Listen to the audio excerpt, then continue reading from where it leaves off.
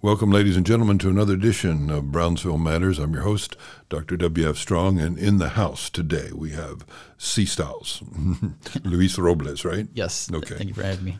It sounds so normal compared to CStyles, you know. I don't think a lot of people know my real name nowadays, but yeah, that's what it is. But I go by CStyles when it comes to like social media and like, you know, the hip hop world. Mm-hmm. What is the difference between hip hop and rap? Is there a difference? The hip hop is the culture, and rap is what you do. You know, the music itself. So that's the most concise definition I've ever heard. I like that. Straight to the point. So hip hop is the culture. It's the culture. I learned something just this morning. I looked it up. I didn't, because my daughter was listening to this song on the way to. I was taking her to school. She listened to a song, TikTok radio, right? I looked it up because I thought that the word was probably some code word for sex or something like that. And then I looked it up, and it was actually the name of a singer from South Africa who was known as Mother Africa, and they were celebrating her and her life as being an anti-apartheid activist, jazz singer from the 50s. Oh, wow, okay. Gosh, now I'm embarrassed. I can't think of the word Hakiba or Makiba. Makiba. They say it over and over in the song Makiba, and but her Makiba is the lady's real name. They were just putting a spin on how they said it to celebrate her. But that's what Makiba I thought was. Oh, it probably means sex after cocaine or something really weird. But nowadays, like, there's no shame in looking up whatever you don't understand. Oh no, I have to do it all the time. I'm a baby boomer, and I'm dealing with Generation Z and all sorts of generations below me. So I'm aware I don't know their language, and so I need a lexicon. And so you go look it up, and you learn. Google is like 2 seconds away. But I also like it because I get,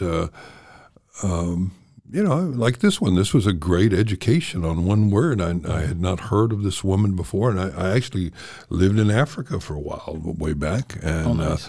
I had never heard of her, but now I want to know more because she was very impressive. She even had a song that was aimed at getting Nelson Mandela released from prison. So she was a great activist, internationally known, spoke at the UN, but mainly she arrived to this pinnacle of her career via jazz. So it was deeper than you thought. Then. Yeah, much deeper, much deeper. Probably dissertations written on this woman, no doubt. So. Do you have songs that are songs of activism in any way? I do. Probably some of my old material.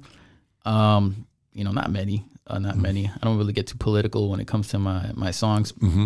It's more like personal and things that I go through in life and everything like that. For some reason, today's generation, they don't really go for political songs like they did back then, though. Which is sad. You should know what's going on around the world, and through music, you can connect the best way, to people's minds and ears. So. Well, I grew up in the 60s, and of course the Vietnam War was going on. This ancient history to most people. And I don't know that we were any different. I was listening to songs on the radio that I just thought were good songs, but I didn't know until later that they were protest songs over the war. Yeah. Like plenty of them. Creedence Clearwater Revival's "Who'll Stop the Rain." I just thought it was a song about "Who'll Stop the Rain" had a good melody. Yeah, and then I found out it was a war song, an anti-war. Yeah, 60s was known for having a bunch of songs that had to deal with war and what was going on around the country. Yeah. Also, that one song that goes, "Who, what is it good for?" That's a war song. That's exactly yeah, classic from that time. And, of course, Woodstock was full of anti-war songs, the classic thing. So I guess it doesn't hurt. There's an audience that will know what you're doing, and then there's the audience that will just think it's good music. So they may not connect until later. How did you get started? I've been around the hip-hop culture since I was a kid. I grew up in Chicago. Well, before we get to Chicago, I was born in Guadalajara, Mexico. Oh. So I was born there, but at 3 years old, my dad moved us over there to Chicago, and that's where I was inspired by everything. So you don't really have much memory of Guadalajara because you were 3 years old. Well, I'd have a little bit. I got a pretty good photogenic memory. I mean, I do remember being there at 3 and getting on the plane to go to Chicago. Yeah, that was a big moment. I So do remember you that. would hold on to that, yeah. But besides that, I mean, I really didn't do much because I was barely starting my life. Now, were you on the south side of Chicago? No, north side. North side? North side of Isn't Chicago. the south side known as the Hispanic side, or am I wrong? I've always connected it. They do have a Hispanic side. It's on like mostly on 26th Street. But no, the Hispanics are all over the city. It's all over the place. Yeah, all over the it's place. everywhere. Chicago's about 50% Hispanic? I think that's a fair assessment. Yeah, because like they got also a big Polish community as well. So I mean, yeah, you could say it's about 50% Hispanic. Well, it's an incredibly multi-ethnic city. Yeah. You have the whole world is there. Basically, yeah. You have all types of cultures there. So yeah, I would say yeah. Have you seen by chance the show The Bear? No, I haven't actually. No. Have you heard of it? Yeah, I've heard of it, but you should watch it because I mean it's kind of like visual hip hop. It is fast moving. It is frenetic. It's in a kitchen in Chicago. This guy's trying to open a really high class restaurant from the neighborhood of his youth. Oh, okay. And so he's trying to convert these people that kind of he grew up with into being classy chefs, but it's just real frenetic in its pacing, and so it's a lot to me like like visual hip hop. It's moving rapidly and quickly, and the conversations are on top of each other, and you have to really pay attention. I've never seen TV quite like this. So you've been from Chicago.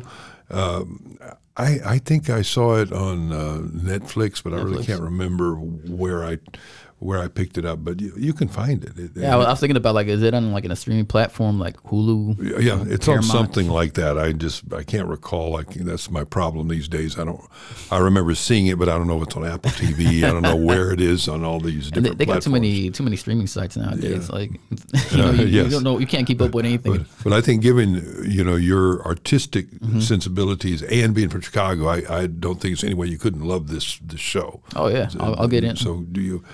So, but anyway, you grew up in Chicago, and at what age did you start, enjoying or singing or trying your chops at hip hop? I would say like at around 10 years old. At around 10, I was like really interested in hip hop, and it was all around us. You couldn't escape it, and I would be there at my desk writing different kinds of rhymes and just simple stuff. And it wasn't until I was like around 13 where I had a friend that pushed me into a talent show with him because he was nervous, and he wrote like some of my rhymes and stuff like that. He's like, come on stage with me. Like, when you get closer to the show, you start getting these butterflies inside you, and you're just like, oh, I want somebody next to me now. So he had me learn this in math class, and I had like 2 periods to learn it until the show was there. And of course, when it came time to perform, it was a debacle, and I just like, I couldn't remember anything because your mind needs at least a few days to remember something. I was like, when you're a little kid, you don't know this stuff, and but then being on stage, it kind of like gave me like a sense of freedom, I guess. I was like, I like this. I like this, even though it was a failure. So yeah, like I got into that, and then. It wasn't until high school where I kind of like took it more serious. So I would say around that. But 13 years old was like kind of like me dipping my toes in the water and just finding out for myself, what I like and what I don't like. So I would say that. Where did you first get to perform publicly? Did you go to like a nightclub, or was there a neighborhood concert where you got to perform? It wasn't until I came to Brownsville where they had this teen night club, and they allowed me and a couple of friends to perform there. And that was the first time I performed in front of, I guess you could say, a fairly large amount of people. And at that time, I was like, oh, okay, well, this is awesome. This is cool, And then from there on, you would. So was your first time reasonably successful? Must have been, or you wouldn't have said, I like this and I want to do this. Yeah, more. because the whole crowd was feeling it, But at the same time, there were a bunch of teens, like sure.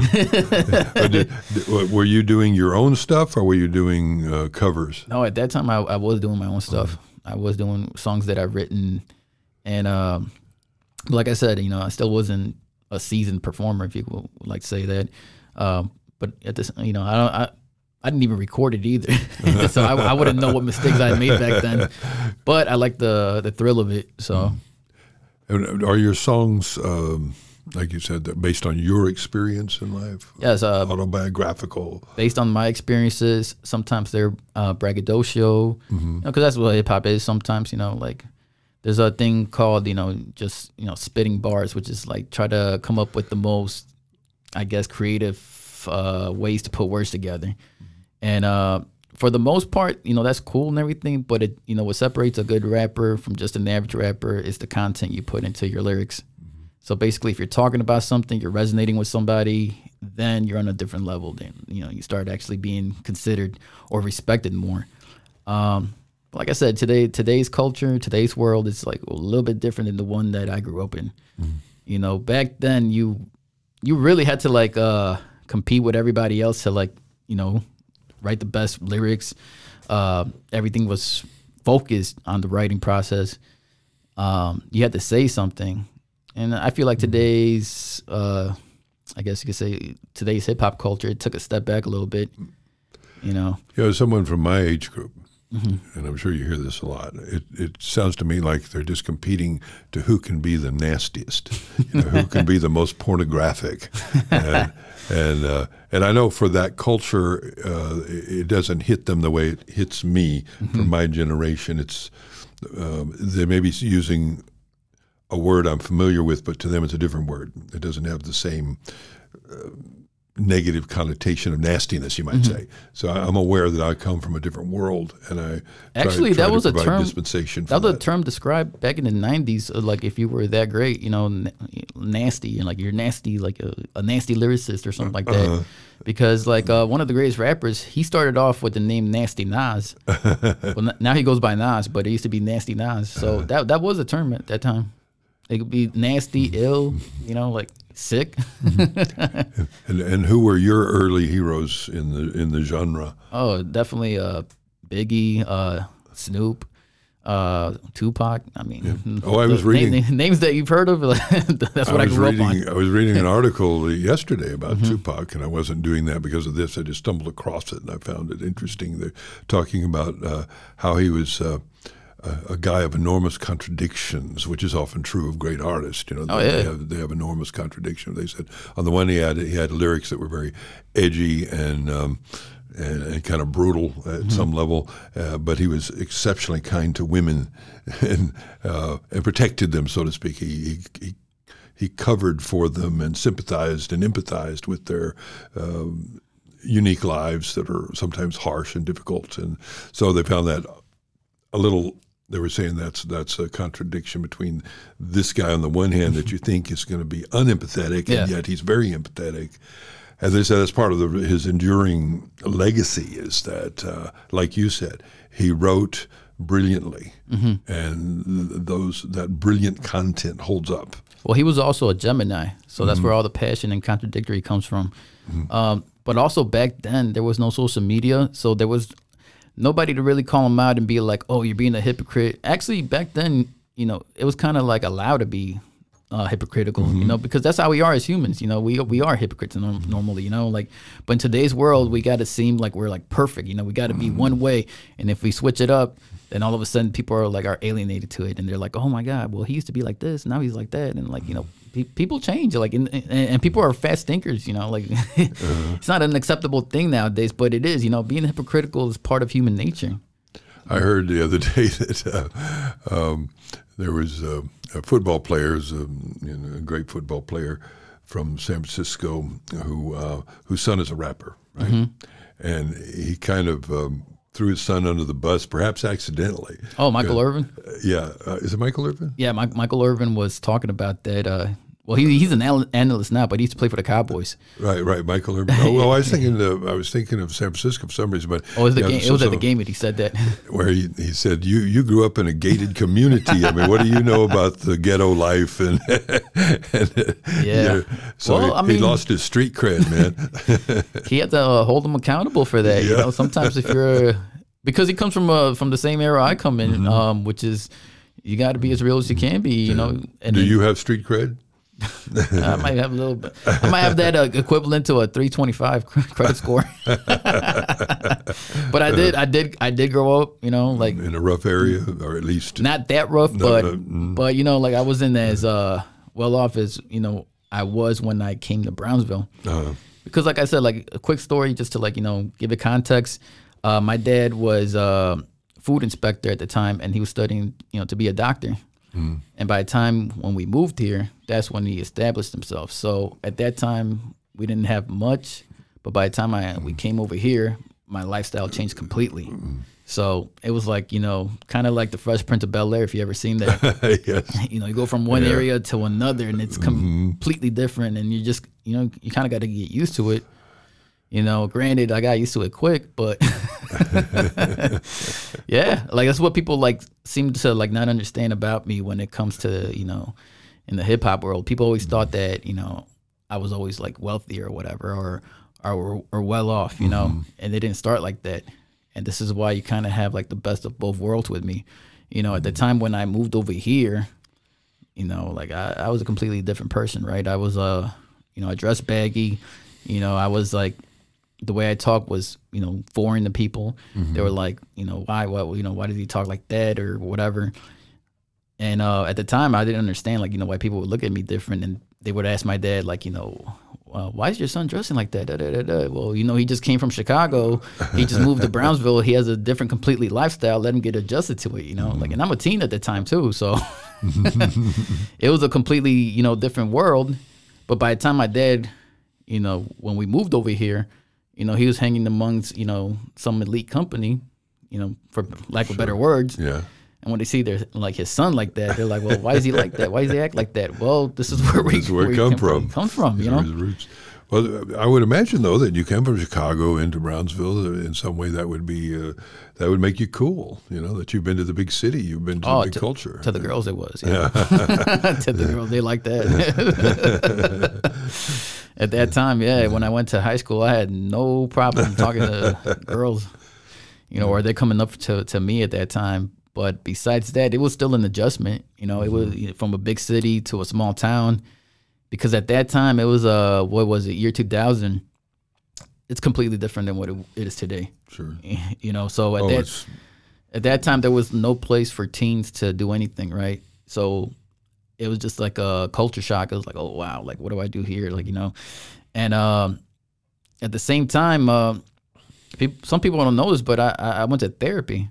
Because, you know, I was just like, I fell into depression a little bit, you know, as a couple of years went by. And my mom, like, she kind of panicked, didn't want her son to do anything crazy. So she sent me to therapy. And, you know, after that, I started getting adjusted to Brownsville. It wasn't until I was like kind of like 19 where I was like, okay, I appreciated what it was down here, you know, the culture here. Yeah, I think when you move as a kid to a new place, you only see what's not here. You know, you see what's missing, and it bothers you. Plus, you probably gave up a great network of friends. Yeah, that too. You know, I gave up friends that I grew up with, but I also made friends here. I also make friends here that are still my friends today. That's the positive point of being here, is that, you know, you make lifelong friends.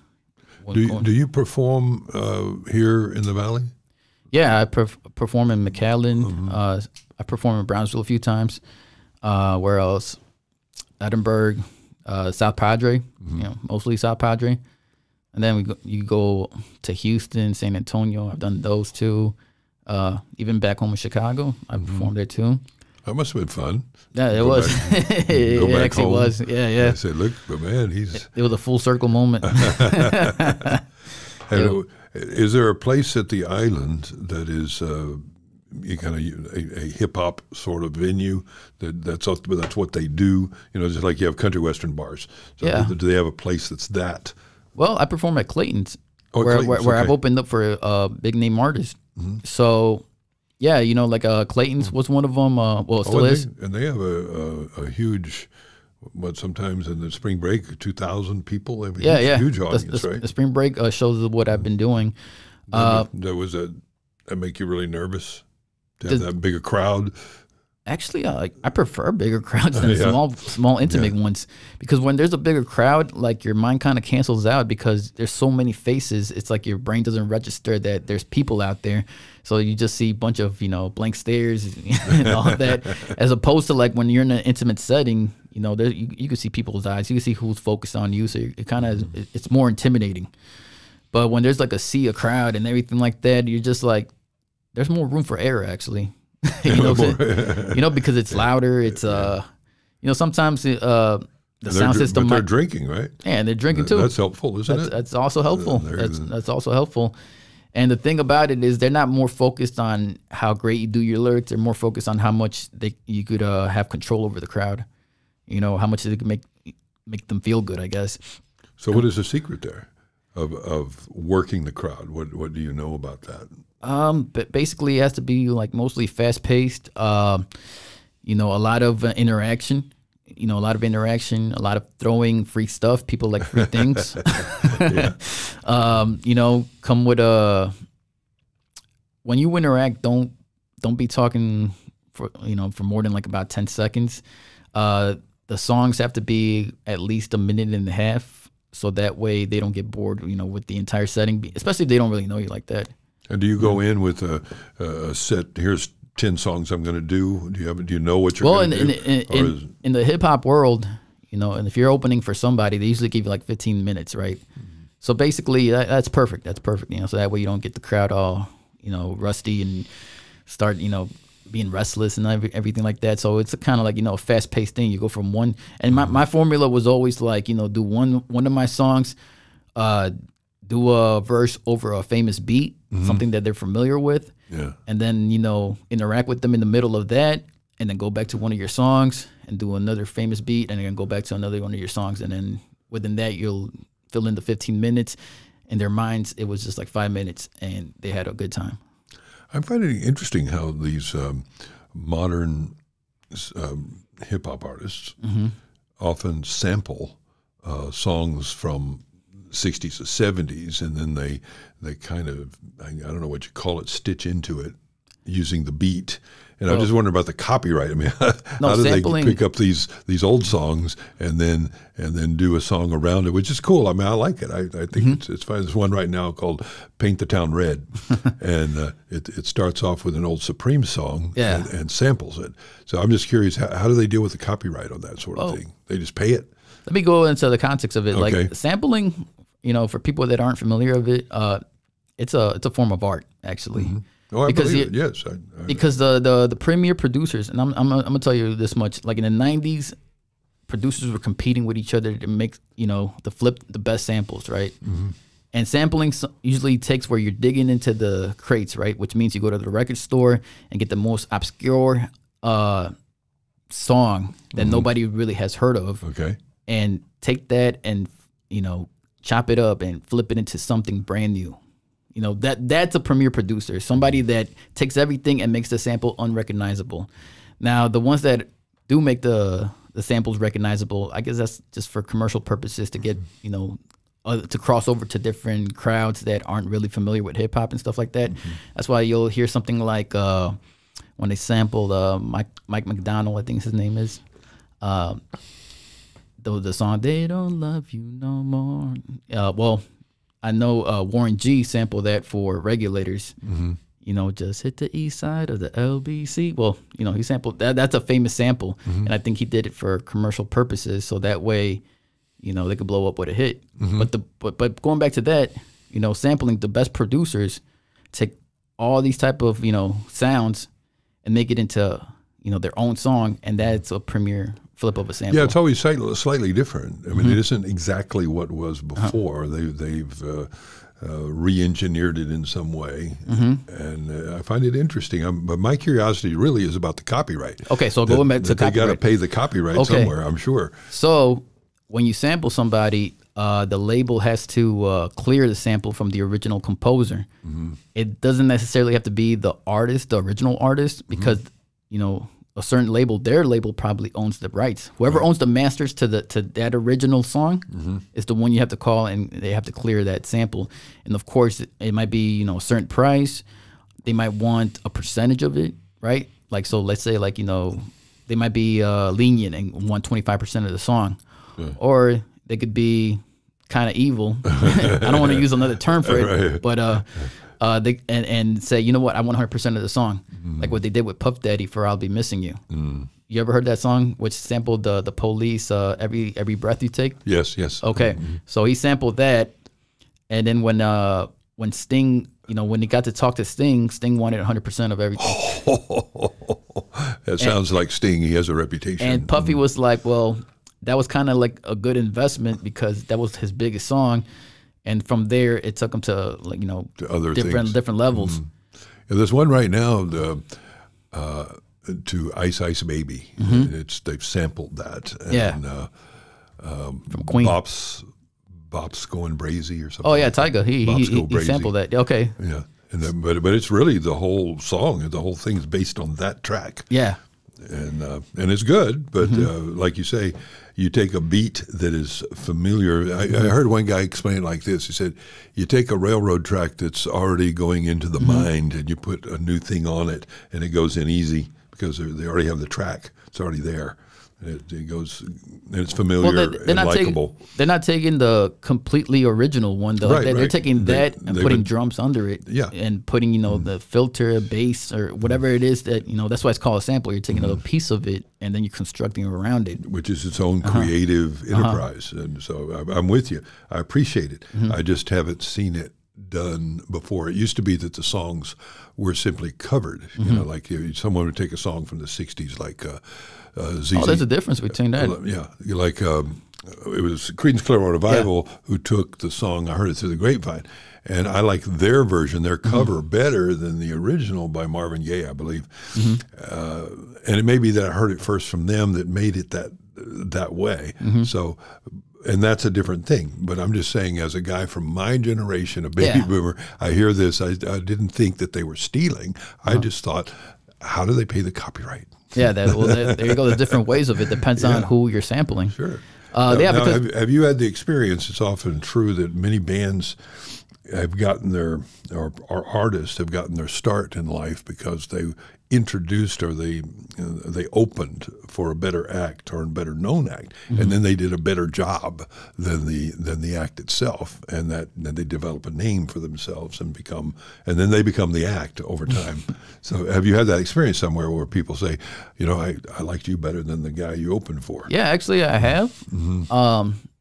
That didn't take me to different levels, but I mean, I've had people tell me like, I liked you better than. It's great encouragement, you know. Yeah, it's great encouragement. It's good ego boost, but at the same time, you always go back and, like, you know, there's a saying, like, you know, if you're the type that let me see, how was that quote? Like, if you can't take criticism, then there's no reason you should be taking compliments or something like that. I don't know how to quote. No, that's good. I like that. Yeah. You know, but if you can't take the criticism, you shouldn't take the compliments. Yeah.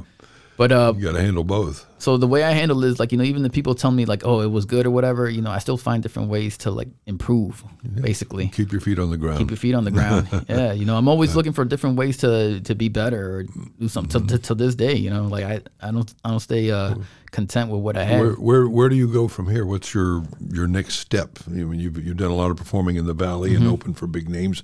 Where do you go? Now I'm collaborating with big names, actually. I'm not performing as much as I used to now because, like I said, social media has taken over. TikTok, you know, they make it easy to reach way more people than what you could.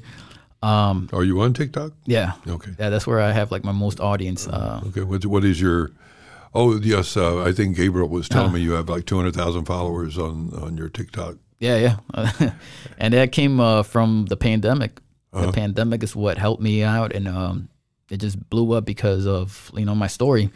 TikTok has a lot of young kids there, or I'm not gonna say kids, but like teenagers. Sure. And I guess they like the story of how I was raising my two kids. You know, they're my stepkids.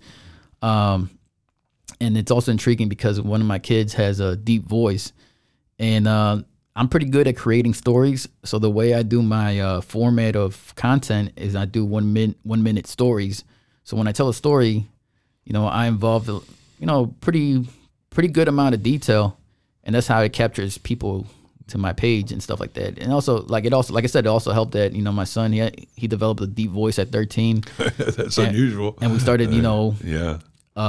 We started focusing on the journey of him becoming a rapper, because he wanted to become a rapper, and he fit in there like a glove, like naturally, because his voice helped a lot. So, yeah. So what is your TikTok handle or your page? Oh, yeah. How do we find you? Yeah, CStyles 23, basically. Oh, I like that. Or it's easy to remember.